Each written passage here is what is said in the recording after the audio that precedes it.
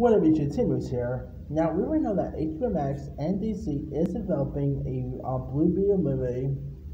Well, looks like they might have found their Blue Beetle. According to reports, it's reported that Cobra Kai actor Xolo Maridueña, I don't know, I always don't know if I pronounce his last name right, but Xolo Maridueña is in negotiation for the lead role in Blue Beetle.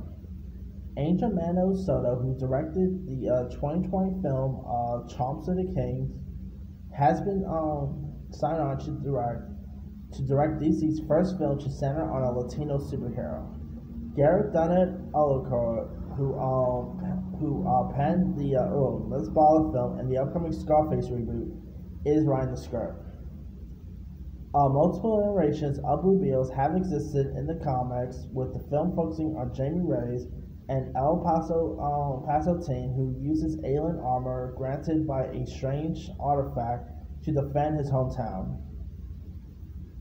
Of course, Xylo stars on the show Cobra Kai, which I think this dude is so good on that show. I don't know, this could be a good choice. Like, there could probably have been other, good Latino actors who could possibly play the role too. My top choice was actually the kid who, from Love Victor. He was actually my top choice. But hey, this kid could do, action pretty well. We've seen that with Cobra Kai.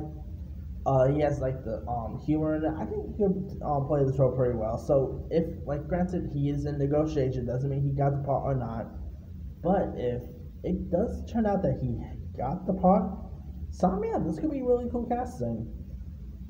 Anyway, now no release date has been set, but let me lead you guys. What are your thoughts on Xylo Maridueña being, possibly being cast as Jamie Reyes, aka Blue Beetle, for DC and HBO Max Blue Beetle movie?